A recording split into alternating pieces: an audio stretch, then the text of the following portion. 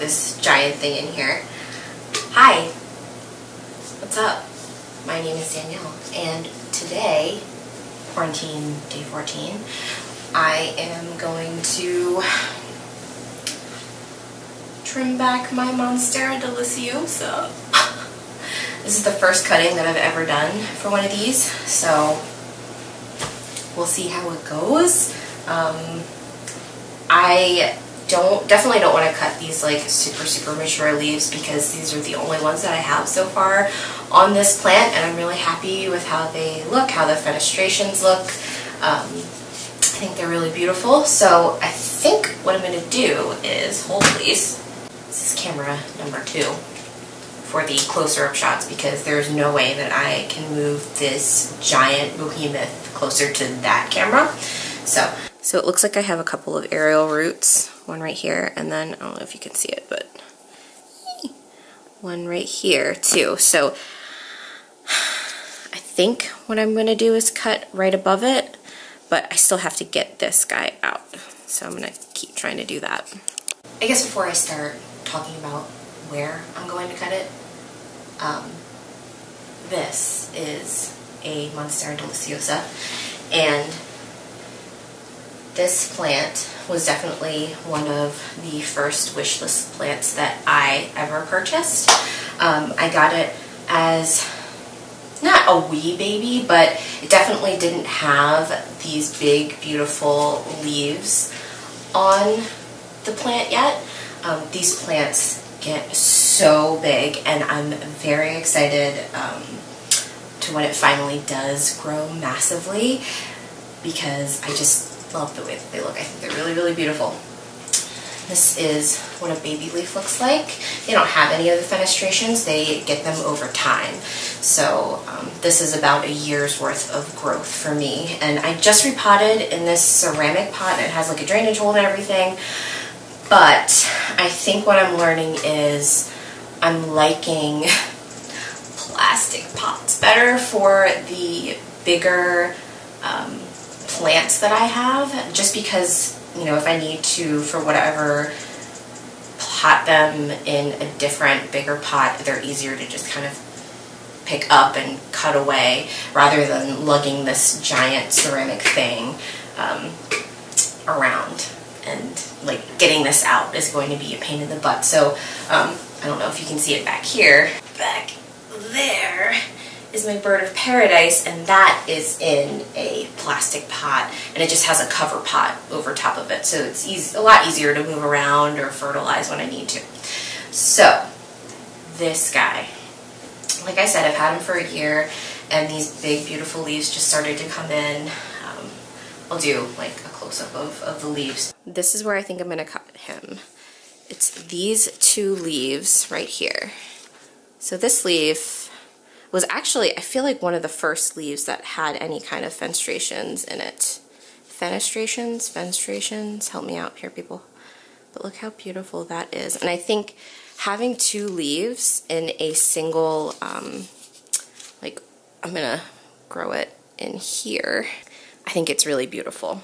So I'm going to cut these 2 off. I have to kind of do a little bit of digging because you want to cut below the node, which is, oh, you know what? This might be the 3rd leaf. I didn't even look in there. You want to cut below the node, which is kind of like the elbow or the joint of the plant, like, I don't know, about 1 inch or so, as much as you can. And if you can grab an aerial root, which is one of these guys, it will help promote more growth. So that's what I'm going to try to do with these 2 leaves. I might just pluck this one off just because I much rather like the way the 2 leaves look, and this one is still a baby, and that's beautiful to some people, but it's not for me, and it's getting a little wild right now. This guy is like super, super long. Okay, so let's do some digging, shall we? And look at this. This is a new leaf. I'm just going to kind of dig around. I was going to wear my gloves, but I decided not to. This is my little watering bird. Got it off of Amazon. It's glass. Okay. How's everybody doing with this whole quarantine thing? Can you see me? I feel like I'm in a jungle, and I'm here for it. Look at this leaf. I can't get over how beautiful that is. Yeah, how's everybody doing? I had a moment there where I became a zombie for a couple of days and I just like couldn't function. So I'm kind of glad that I'm feeling back to normal. It's been a pretty wild ride. All the updates and everything from Governor. I'm in Maryland, by the way, so. Alright, just trying to get in here. Looks like I have a couple of aerial roots here. In fact, I was going to wear gloves, but then I decided, since my nails were already kind of messed up, that screw it, I didn't need them. Just trying to get this guy gently out. I feel like their roots break so easily, so I don't want to, definitely don't want to break it. Ooh, pull, pull, pull, pull. Oh yeah, got it out. Cool. Okay, so I have my one little aerial root out. Should I get another one? Can I grab this guy? So here's the aerial root that I have. I'm definitely going to have to clean that off, but look how much growth. It's exciting. And then the internodes, which are the space between each leaf, I believe.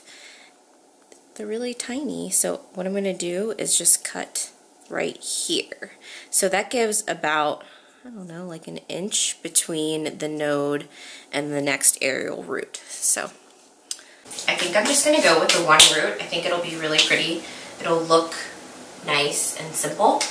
So the next thing I'm going to do is I am going to take my scissors, yes, office scissors that I sterilized with 90% isopropyl alcohol.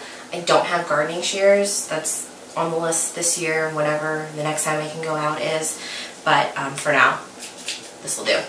So you definitely want to make sure you sterilize whatever you're cutting them with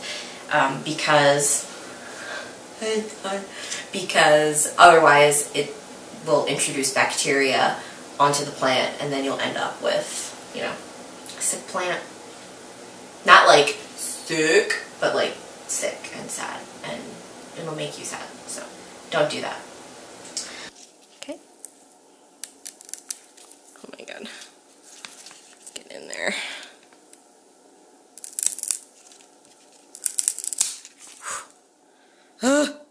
So nerve-wracking. I hate it. Okay, so I'm gonna go wash this off so I can put this in the vase that I have, and it won't have any dirt or anything on it, so the water stays nice and clean. So I'll be right back. Okay, so I cleaned her off, and I'm just gonna pop her right in, and it's just so pretty and simple, and it's just a nice little extra decorative piece in my office. I have most of my plants in my office just because it gets the best, most dynamic amount of light. But my monstera is actually in my living room, so I don't really get to see him that often, so I would like to have a nice little cutting for in my office. So I'm going to put this where I want, which I'm thinking maybe on my desk. And yeah, that's it. So thank you for watching. Bye.